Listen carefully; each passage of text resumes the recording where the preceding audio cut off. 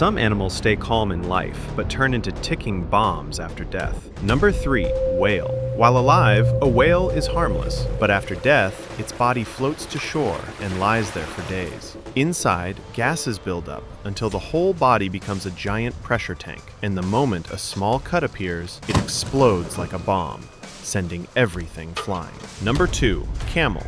Never go near a dead camel. Its hump is full of fat, and after death, that fat turns into methane gas. Touching the body can trigger a blast big enough to injure anyone standing close. A peaceful animal in life, a landmine in death. Like now, unless you want a woman to whisper, "Really?" in your nightmares. Number 1. Elephant. When an elephant dies in the wild, no predator eats it because of its thick skin, so the body lies for weeks or months while gas builds inside. The entire body swells like a balloon until one small opening causes a massive explosion that can shake the ground. Some giants leave one last warning before they're gone.